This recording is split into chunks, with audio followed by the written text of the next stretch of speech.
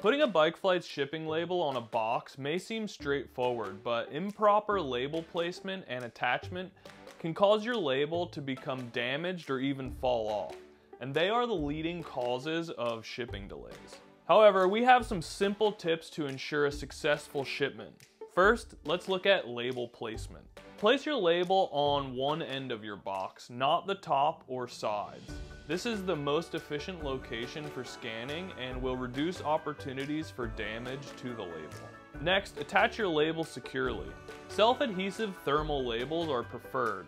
If you don't have access to a thermal label printer, label pouches and clear packing tape also work well. Be sure the tape completely covers the label and extends several inches beyond the sides of the label. Following these simple tips virtually eliminates two of the leading causes for shipping delays. Give this video a like, and for more helpful packing and shipping related videos, subscribe to the Bikeflights YouTube channel.